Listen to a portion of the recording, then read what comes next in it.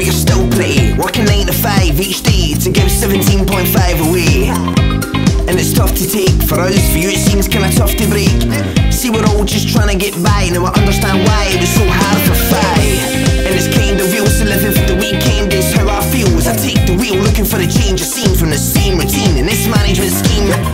But I say what's to lose, I've got a dead end job which I clearly abuse. Plus skills that I rarely use, and I could really care less but the company views.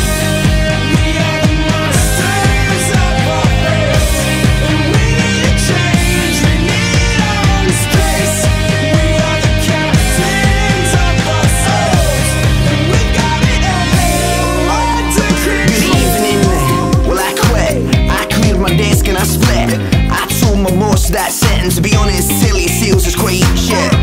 And he had to agree, cause he wishes he'd balls like me.